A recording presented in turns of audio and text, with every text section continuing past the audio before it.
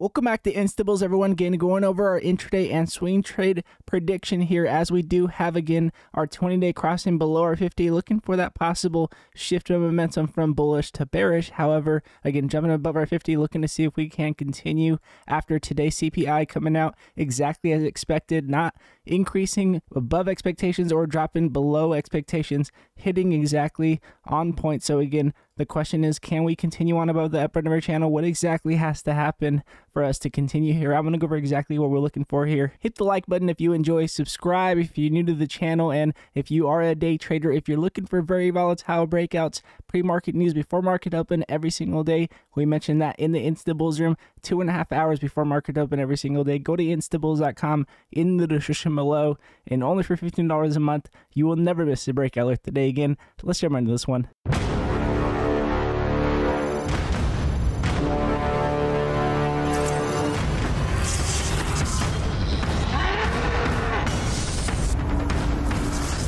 So jumping into the daily chart with you guys here on the SPY, as you guys can see, again, we did continue on higher here. However, retesting the up end of our channel that we have been tracking. Again, we have been making sure that we did not get rejections on the up end of our channel, making sure that we did get that bullish candle set up if we were going to continue on above the up end of our channel. Again, multiple times rejecting the up end of our channel, making sure that we did not get that rejection. As you guys can see here, we are now retesting the up end of our channel, looking to see if we would continue. This is exactly what has to happen, guys. We got to break above the up end of our channel, get that retest and get that proof of concept. Again, getting a spike, get that possible pullback, and then getting that possible engulfing candle, showing us that proof of concept, showing us that we are clearly respecting the up end of our channel here to possibly continue on higher. Again, that's exactly what we're looking for here.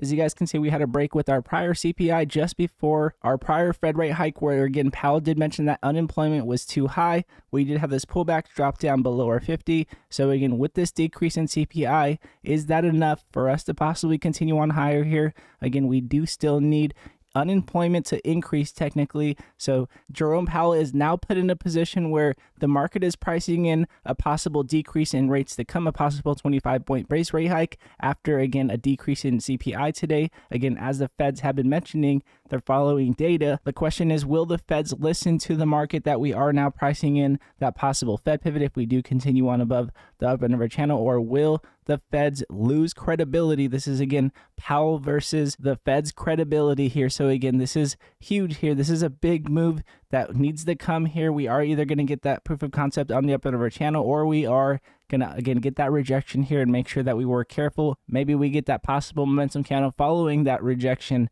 on the up end of our channel, and we follow through with our 20 below our 50. We continue to curl down here, and we continue to break down and get that false breakout here, and that would be that bull trap that everybody has been calling out for on the up end of our channel. However, if we do get that proof of concept again, looking for that spike, looking for that retest, and then looking for that proof of concept again on the up end of our channel. So again, just keeping that in mind. And again, our largest indicator that we have been tracking, again, the dollar, the strongest indicator, again, showing us weakness on the dollar, shows us strength on the SPY, and we need that continuation on weakness on the dollar to show us that we can continue on the SPY. Again, as you guys can see, we were looking to see if our 12 and our 26 would cross lower. Again, if CPI did continue lower, then we would have that possible continuation on in the market, and that's exactly what happened here. Again, our 12 was just looking to see if we would cross down below our 26 to continue on with that decrease in buy pressure and increasing now in sell pressure, breaking below our prior sell pressure point, showing us that increase in strength to the downside here. And as you guys can see, again, with that decrease on our 50-day moving average that we mentioned again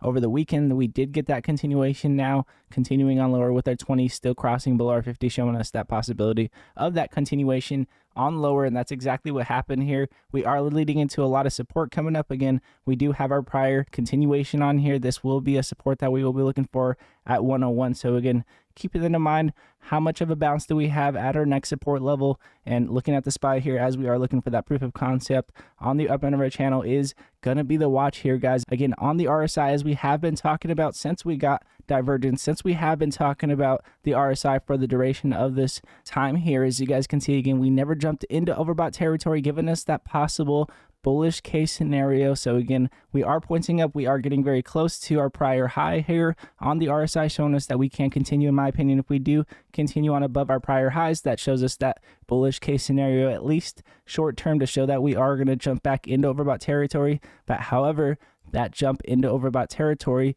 could be that major rejection possibly to come after getting confirmation again on a continuation with bearish divergence. So again, we do not want to jump back in overbought territory and get this continuation on bearish divergence here. We want to see if we can break out of this and possibly continue on with new bullish momentum, jumping into overbought territory. That will be the RSI, and what we're looking for as far as that continuation, again, looking for that proof of concept here is going to be the watch here, guys. We'll see exactly what happens leading into tomorrow. We are digesting CPI leading into tomorrow and leading into next week. We'll see exactly how we digest. Now, again, with that said, if you are a day trader, if you're looking for very volatile breakouts, we mention them every single day in the Instabills room.